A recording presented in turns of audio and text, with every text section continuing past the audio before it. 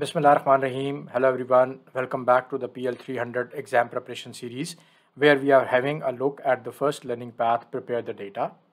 In this video, we are going to continue our discussion on the topic merge and append queries. In the previous part of this topic, we had a detailed look at joins, and I said that joins actually means merge inside of Power Query Editor.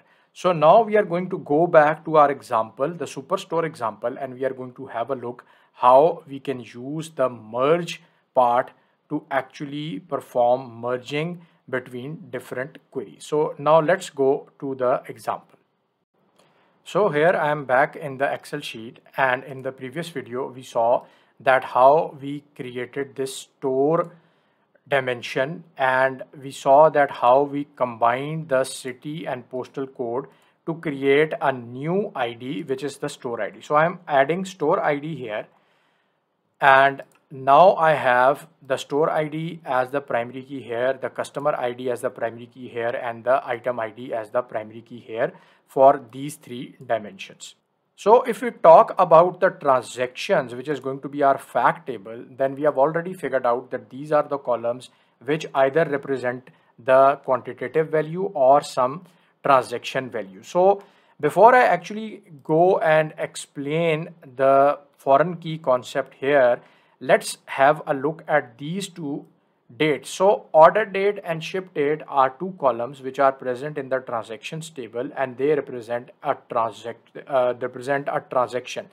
For all real world problems, if we have a column in any of the tables that has a date, so like we have here two columns, order date and ship date, then there is another dimension that is added in the data model, and that is either a calendar or a dates dimension. So here I am saying that this is my dates dimension, and this dates dimension can have multiple columns, but the primary key for this column is a date. So it covers it covers all the dates that are specified in your data set, and all of those dates are captured in a date column. So we know that in a calendar every date is unique, so the date can also act like a primary key. So we have another column added, dimension added, which is the dates dimension, and in which we at least have one column, and we are going to look in another video that there are more columns that can be added in this table. So coming back to the transaction, so we have now all the columns captured which are either the quantitative values or the transactional values, and now we need to capture the foreign key. So we know that we have three dimensions. So the first one is customer ID, so we need to have customer ID here as a foreign key. Similarly, we need to have item ID, and lastly we need to have the store ID. So we need to have the store ID here as well. So these are the three foreign keys. So let me just give them another color so that we are actually aware that these are the foreign keys, and similarly for the dates I am also going to give them another color. So these are columns. All these columns are now required as part of the transactions table, and we can see that here we have the total count for these columns as 16. So now let's go back to the Power Query Editor and let's create this fact table transactions. I am back in the Power Query Editor, and now I'm going to create my fact table, which is the transactions table, and I'm going to follow the same process that I have been following for the previous dimension. So I'm going to just click on Superstore and create a copy by using reference, and then the new query I'm going to just drag it into the data model area, and I am going to rename it as transactions. Now I am going to just keep the columns that we just saw in the Excel sheet, and I am going to remove the columns which are not required in this particular table. So now I have removed all the columns that were redundant in this transactions table, and if you go and see the left bottom area here, it says 17 columns, but we saw that in the Excel sheet we had 16 columns. So why there are 17 columns here? There are 17 columns here because I have kept city and postal code here as the two columns, because in order to create a relationship, between the stores table and the transactions table. So remember, we do not have the stores ID here yet. So in order to create that store ID, we need to have the city and the postal code columns here, so that we can use these two columns to create the store ID. And in fact, here we are not going to create the store ID. We are going to look at another method, which is exactly the main title of this particular video, and that is the merging. So we are going to see that how we can bring in the store ID, which is there inside the stores table, that how we can actually bring in the store ID using the merging, and we can bring this into the transactions table. So remember that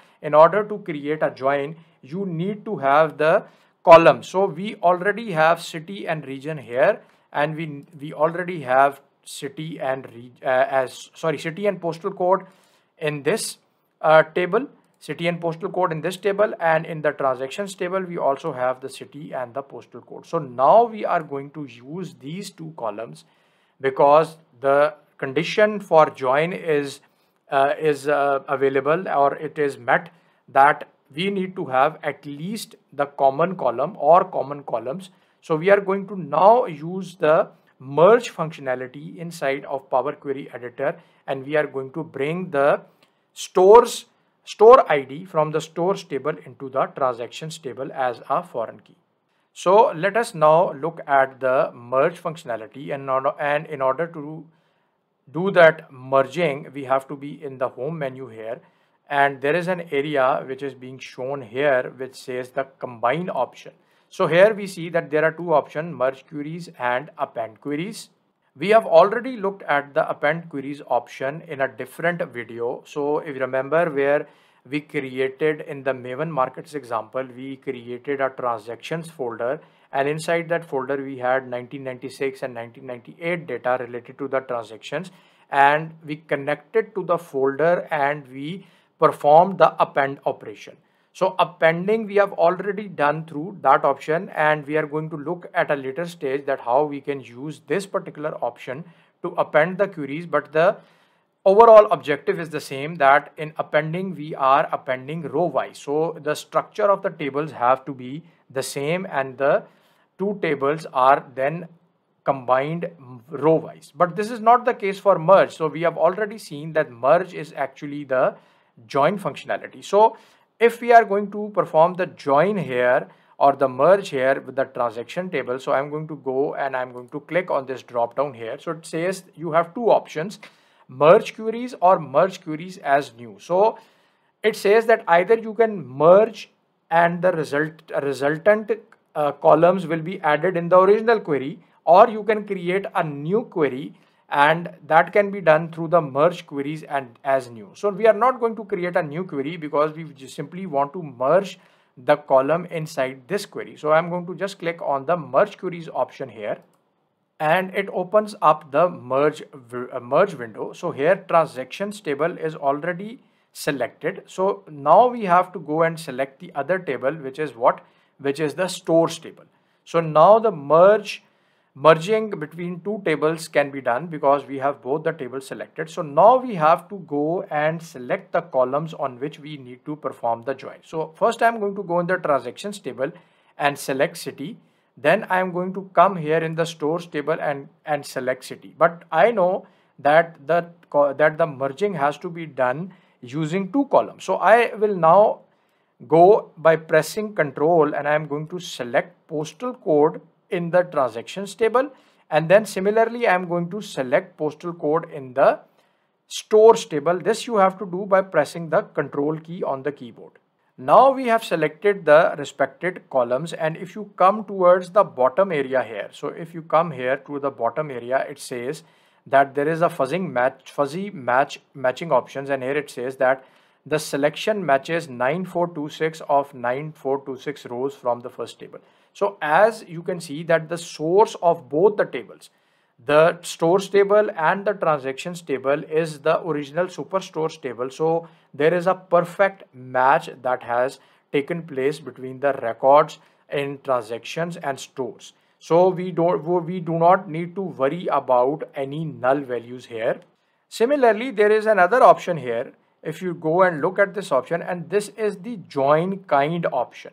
So here it is asking, or here it is giving you the option to specify that which join do you want to actually use. So in our case here, because again I am going to re-emphasize this point, that as the source of both these tables is the same superstores table, so we actually use the superstore table to create a copy that was used in the stores table or the stores query, and then we removed all the duplicate values. And similarly for the transactions, we performed the same operation and we use the superstore. So here we need not worry about any null values, but in terms of efficiency, the best performance is going to be given by the inner join. So if we go and select the inner join, that is going to give us the best option, and we need not worry about any of the other options because we know that all the records are common between the two tables. So I can just go and select the inner join. It is going to show me the same fuzzy matching option, or I can just go and stay with the left outer join. So it's totally up to me, but just remember that inner join is the most efficient option. But I am going to just stay with the left outer, and I am just going to click on OK here.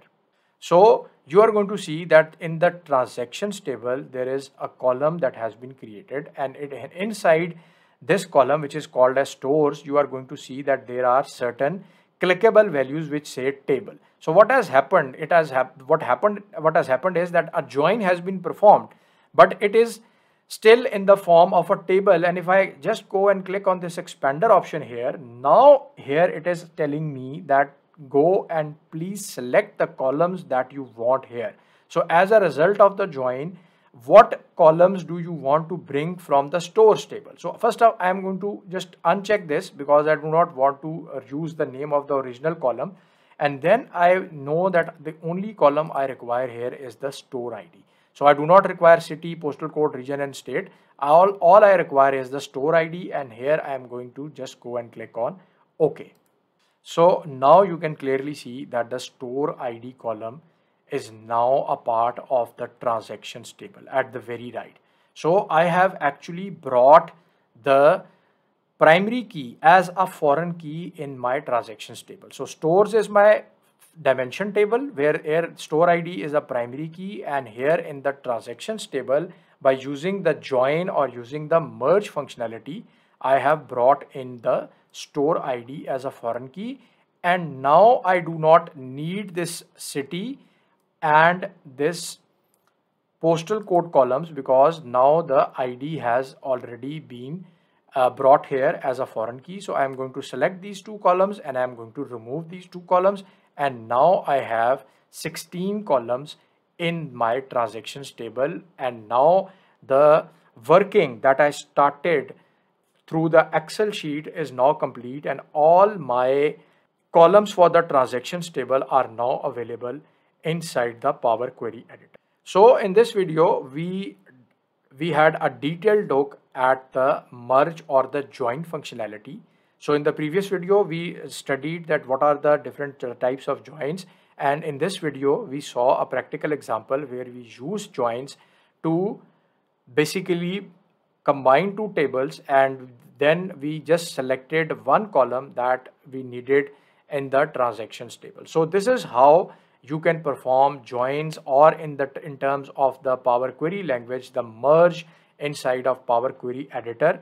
We are going to have a look at append in some other video. We already had a look at appending the queries. So the process is exactly the same, that we connected the two tables, or we combined the two tables at the time of making a connection. Same we can do by using the append option, but we are going to explore this option in another video. So that's all for this video, and I will see you in another one.